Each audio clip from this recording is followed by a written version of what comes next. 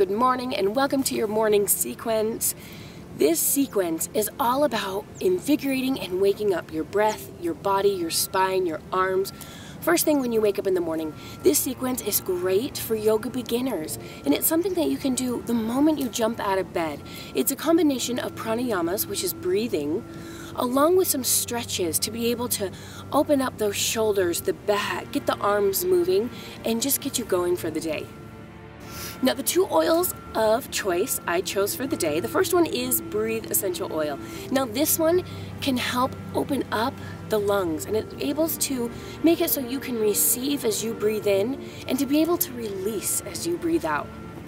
The next one is Arise Essential Oil. Now, this one's a blend specifically made for your yoga practice. It's a whole bunch of different oils, but the base of it is mostly in citrus. Citruses are really going to make you feel uplifted. They make you feel happy, joyful, which is a great way to start out your day. It also has Melissa in this blend, which is an oil that really helps you feel spiritually connected to yourself, your body, and your higher power. Lastly, it has white fir in it. I love the smell of white fir. This oil gives us perspective, and it allows us to be present in the moment that we're in right now. The way I like to apply it, I like to put a drop in my hand, cup my hands over my mouth and my nose, and take a deep breath in. I also like to put it over my chest, over my heart, so I'm able to smell it throughout my practice, to be able to take my breathing and my meditations a little bit deeper. So let's get started.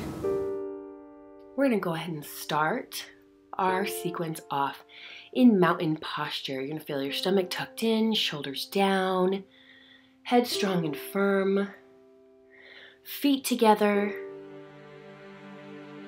You're gonna reach up into the sky and bring your arms down into Namaskar.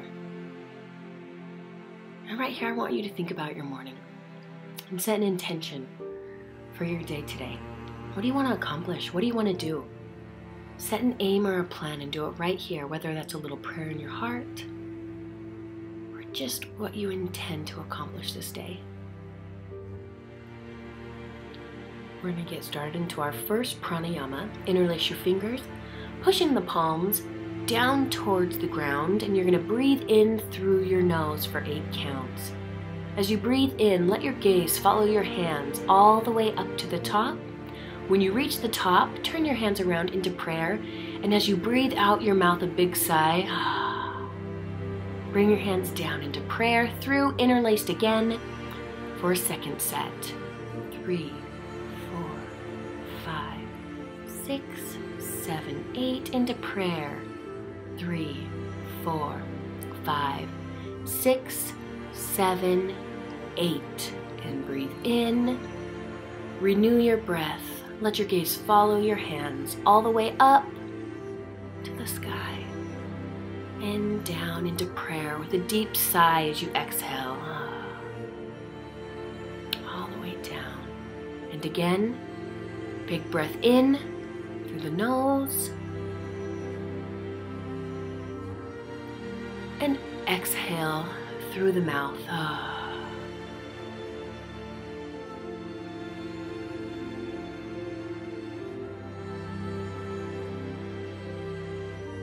In 2, 3, 4, 5, 6, 7, 8. Breathe out. 2, 3, 4, 5, 6, 7, 8. 1, 2, 3, 4, 5, 6, 7, 8. Breathe out. 2, 3, 4, 5, 6, 7, 8. Now this time we're going to go into the second breathing exercise. Bring your hands up to your chin, palms together. Again, make sure your stomach's in, your shoulders are down, your hips are activated. Interlace those fingers right underneath your chin. And as you count to 8, let your elbows float up to the sky as you take a breath in through the nose. And as you exhale out, you're gonna with your breath. As your head falls back, your elbows come together, and then your head's gonna come back to neutral. And again, breathe in 2, 3, 4, 5, 6, 7, 8, and 3, 4, 5, 6, back to neutral. Breathe in again. Keep your head straight as your elbows float up to the sky. And then let your head fall back with your gaze. As you breathe out with a big through your mouth. And back to center. And again. 2, 3, 4, 5, 6, 7, 8. 2, 3, 4, 5, 6, 7, 8. Again, breathe in. Let your elbows fly up to the ceiling. And as you breathe out, let your head fall to the back. As you let that breath come out of your mouth with such force, you hear that sound. And again, breathe in. 2, 3, 4, 5, 6, 7, 8. And breathe out. 3, 4, 5, 6, 7, 8. Back down to Tadasana, mountain posture. Again, realign your body, get everything ready for our next asana, which is going to be half moon posture. Raise your hands up over to your head, interlace your finger, point your index finger up into the air for Ardha Chandrasana. You're going to breathe in, decompress the spine, and reach over to the side. Now when you do this, you're automatically going to feel that the opposite hip pushes out just a little bit, but you want to keep your shoulders on that same plane. The palms of your hands are going to be tightly in towards each other, while the arms are firmly into your head. And as you lift up, you can go out with your out breath and back up to center. Now inhale, you're going to reach up into the sky, and on your exhale, you're going to lean over to the other side. And as you inhale, you lengthen, and as you exhale, you can deepen that stretch. Inhale again, and exhale. Deepen that stretch. Come back up. Now you're going to wheel your hands back into your lower back, and I'm going to turn to the side so you're able to see what we're doing, because we're going to go into half wheel posture, Ardha Chakrasana. Now with your hands supporting that lower back, we're going to push our hips forward just a little bit so we're in the right alignment, and we're going to breathe up and back over those hands. Now what we're trying to do in this posture is we're trying to keep our belly firm, our chest, our head looking up, reaching towards the back, while we only raise the upper half of the back to get that stretch. Now slowly roll your back up and come back up. Now put your hands on your hips, shoulders straight, belly in, glutes activated, hands on your hips, bend your knees, and we're going to do hands to big toe. As you bend your knees, what we're trying to do here is slowly lower our back as straight as possible, down to our thighs. We want to keep our chest on our thighs. Slowly lower your hands down to the ground.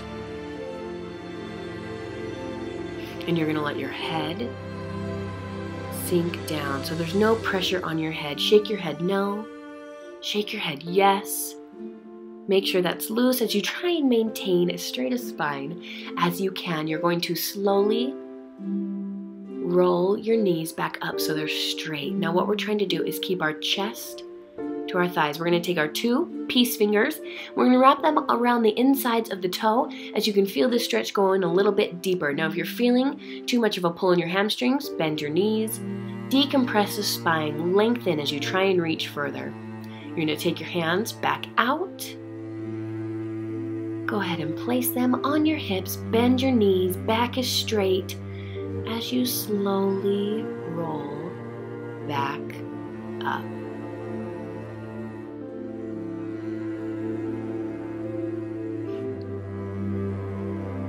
And we're going to start again on our second set to wake up our arms, back, and spine. We're going to breathe up into the air, Interlace your fingers, this time on the opposite grip of what you did last time, with your pointer finger up into the sky. You're gonna reach up with the breath in, and on the exhale, you're gonna slowly lean towards the side.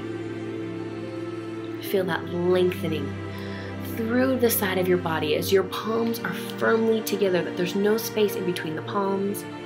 Breathe back up, breathe in, and over to the other side. As you feel that spine lengthen and decompress, you're able to go further. Always on the in-breath, lengthen, and on the exhale, you sink in further.